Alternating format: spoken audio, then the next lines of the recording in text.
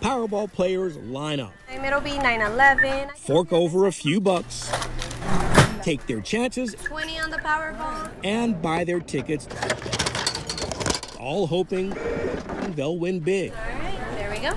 Thank you. I'm gonna be a multi-billionaire, right? Terry Bethea is a postal worker. She feels lucky. I know so. Yes, I'm not gonna have to work for the government. Help my family and things like that. Paige Scott says she would be generous. Definitely would give back to my church, my school, and help the community. The jackpot grew to more than $1 billion.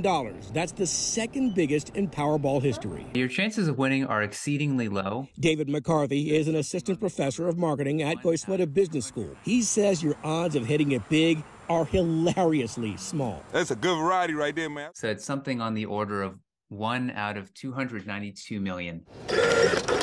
You'd stand better chances of a meteor hitting you, getting struck by lightning, or eaten by a shark. If you enjoy the act of buying a lottery ticket and being a part of the process, then that's great, but I just wouldn't expect to make any money off it, in the same way that I wouldn't expect to make any money if I went to the casino and played one of the house games. You just gotta have faith, so just never know. I always give you the winners. I'm thinking, but I'm still, hey, I had to play. Thank you. See you next time.